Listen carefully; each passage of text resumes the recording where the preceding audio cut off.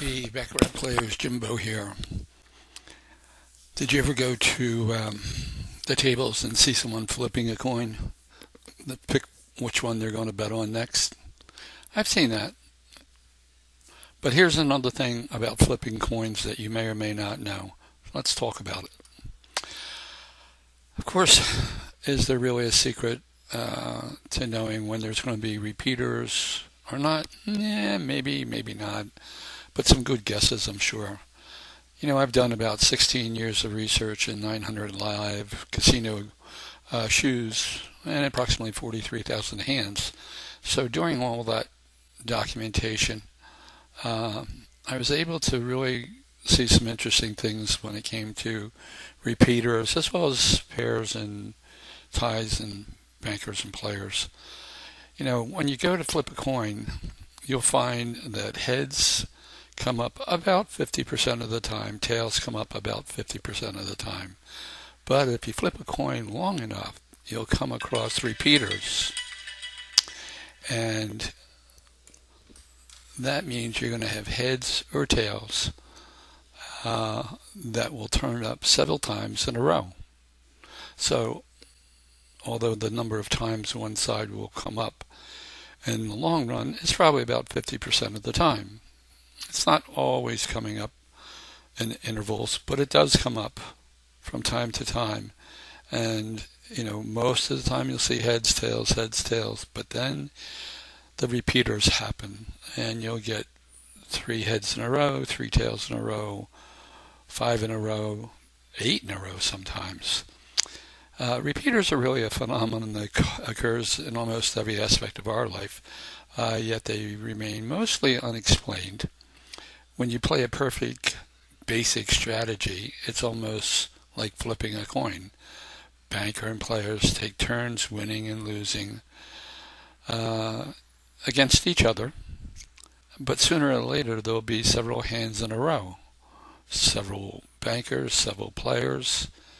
So repeaters happen in Baccarat over and over again. Let me show you. Here's just a quick glance at how I document those 900 plus shoes. It's all put on a spreadsheet, and each thing is categorized and ultimately totaled. I don't expect you to understand it, but I thought it'd be worthwhile showing you the process behind my obsession.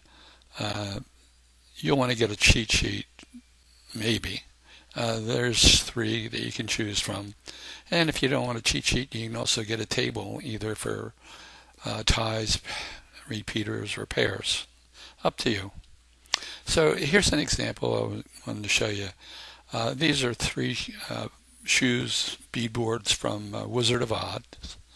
And you can see in the first row there, you've got 6 repeaters. So if we go down and look at the repeater table, you'll see it calls for 16 bankers, but it also calls for 44 players. So if the first one isn't a player, and it's a banker, then you look to see what the second one's going to be. If the second one's a banker, then you really should consider betting banker.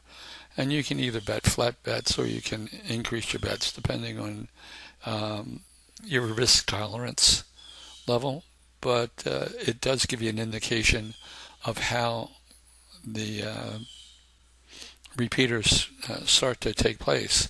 You can see in shoe number 2, same thing. You get to the second hand and it's players.